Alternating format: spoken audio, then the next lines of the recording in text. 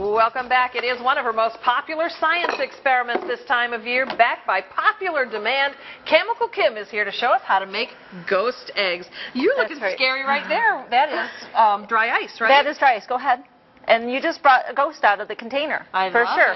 And dry ice, again, is carbon dioxide. And the temperature, as it comes from, as you bring it down from a gas into a solid, putting pressure and lowering the temperature, it's near negative 110 degrees. Wow. So that's really, really cold. Okay. And so if kids are thinking about, sorry, I put my hand right in that shot. But if kids were thinking about trying this, it requires supervision because that dry ice can be dangerous, right? Exactly, exactly. Oh, you definitely want to wear gloves, and I'm going to have you put some safety glasses on too. Yes.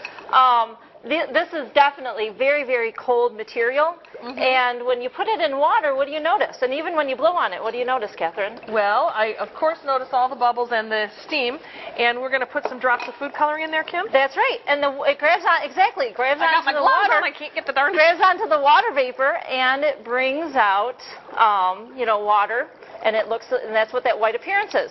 And I'm going to take this into a procedure that's really fun for making ghost eggs for Halloween. Okay. And I revised my system here, my ghost egg maker, and what I'm using is one of these large water containers, and I filled about halfway with water. And this is the part that an older parent or an older child would do, wearing gloves, and then I'm just going to drop several chunks of dry ice. And of course, it's grabbing onto the water. Yeah. And carbon dioxide is heavier than water, so you see that falling as it brings that, the density is lower. Yes. And so then we put the top on, and the nice thing is you never want to seal it completely. You still want to allow some escape because pressure is building up. Okay. And that can be also, a situation. But this is a nice apparatus because look, it is not completely sealed here. Yes, so it's letting off some of that pressure. And then what do you notice coming out of the hose with the funnel? And that's all it is just a hose, about a 3/4 inch size hose connected with a funnel. Yes. And what do you see coming out? Well, steam, condensation. I don't know. What is that? It's exactly. a Water vapor, right? Water vapor. Yeah. And so then we're going to dip it into the next ingredient that you need here is the bubble solution. Yes. And so we're going to dip it into bubble solution. Which is a little dish soap and water, I take it? Yeah, and glycerin also adds to that effect. And we dip it in there, and you're going to see. Look at them. Look at them. Of course, you can play around. I'm going to lower the pressure on this because if it comes out a little bit too much, it's going to be difficult to work with. But as the carbon dioxide gets used up, look at that. Look at it. There we go. And there is your ghost egg, Catherine. I love it. Okay, I'm going to poke it. And the reason you're wearing gloves, why are you wearing gloves for this?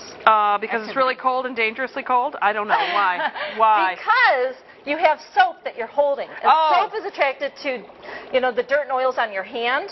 And so in order to keep the bubble from popping, you can use or you can use gloves to prevent the bubble from popping. Or you can set it onto, what I have here are towels, and when the towels get wet, I'll, kind of move or flip over because bubble solution is also attracted to water, so it's great fun science. Is that not just the funnest It really is very to do? cool. Look at that. Look, and of course we call them ghost eggs because when they break, out comes the ghost. Like the ghost is coming out. Yeah.